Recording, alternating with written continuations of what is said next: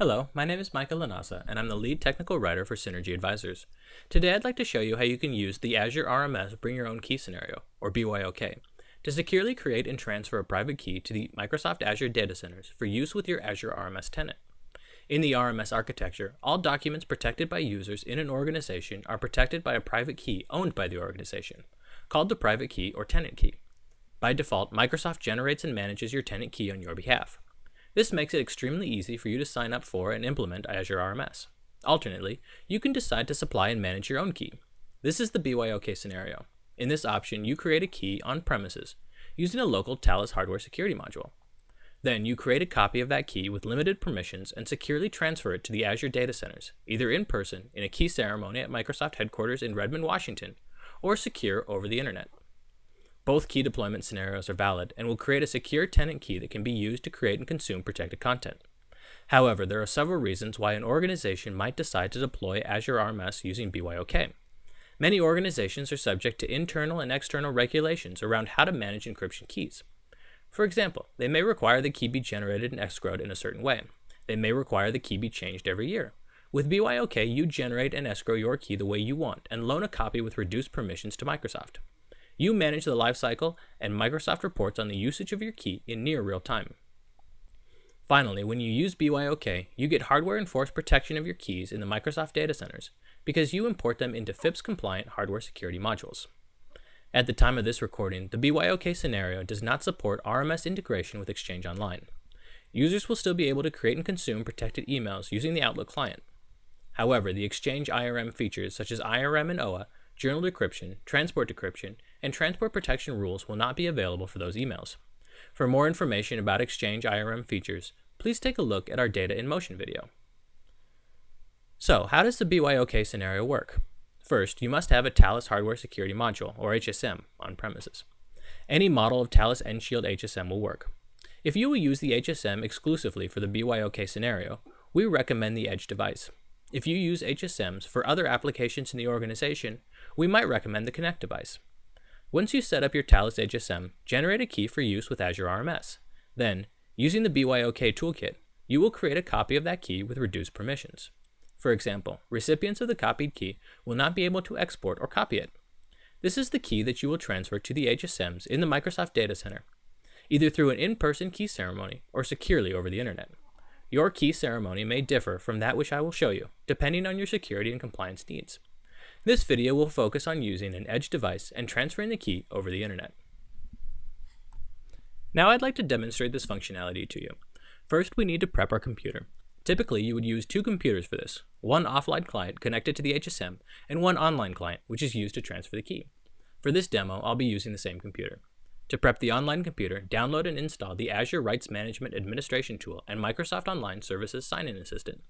To prep the offline computer, install the Thales software on it and copy the BYOK toolset to the offline computer.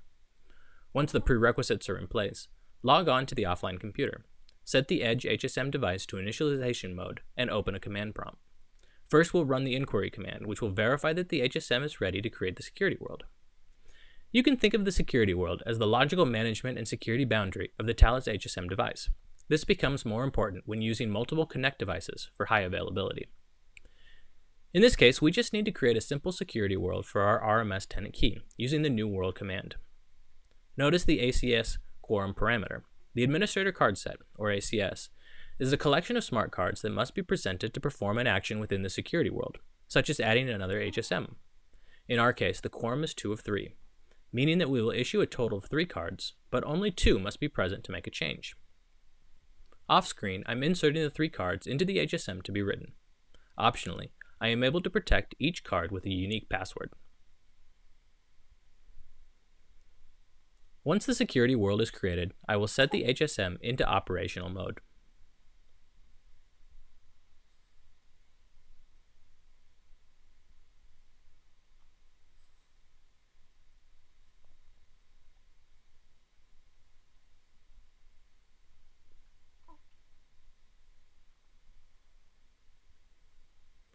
Now we will run the CNG configuration wizard, which will provide some of the necessary parameters for our new key. For our purposes, we'll select module protection. Other key protection methods are more appropriate for other applications that rely on private keys, such as PKI. Now we will generate our key. This will create a tokenized key file in one of the Thales directories. From that directory, we can back up the key simply using the copy and paste controls.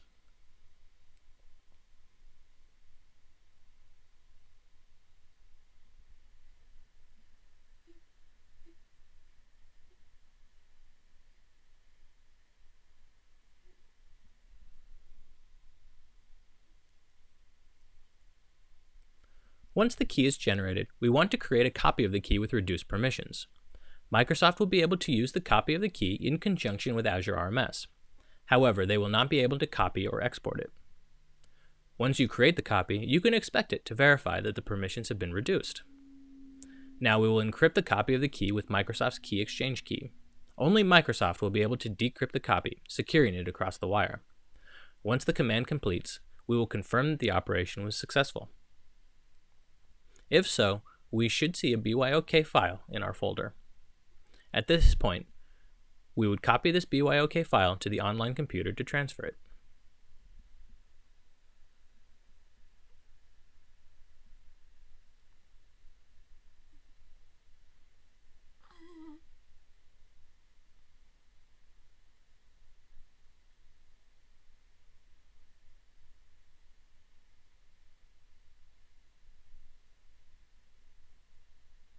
Here are the files I mentioned earlier, including the key, the security world files, and the copy of the key with reduced permissions. Now, from the online computer, we will connect to the Azure RMS service and add the key using the add AADRM key command. First, I'll connect to the Azure RMS service using an account with RMS admin permissions.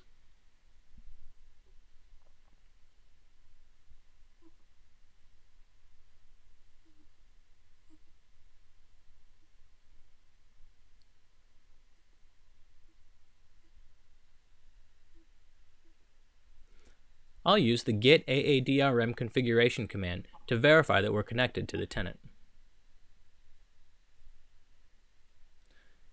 Now I'll use the command to upload our key up to the Azure RMS tenant.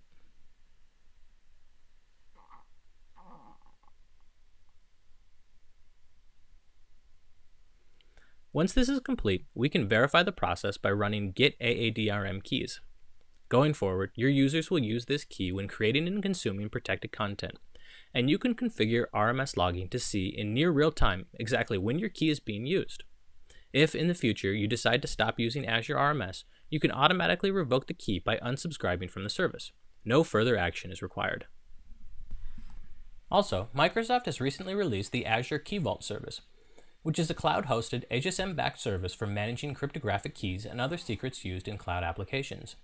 You can use a very similar process as that which I have presented here to upload a key to the Key Vault to support custom Azure-hosted applications, SQL Server databases in Azure-based VMs, and more. Okay, I've just demonstrated how you can perform the BYOK scenario to securely create and transfer a key to the Microsoft data centers for use with Azure RMS.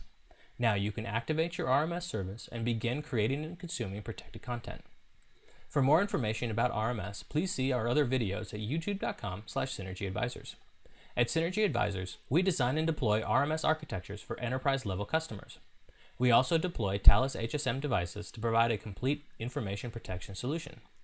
If you are interested in learning how RMS can help you solve your information protection needs, visit our webpage at synergyadvisors.biz. We also post a monthly newsletter filled with the latest updates across the Microsoft identity and security products. If you would like to sign up, please email us at info@synergyadvisors.biz. Thank you for watching, and I hope it was helpful.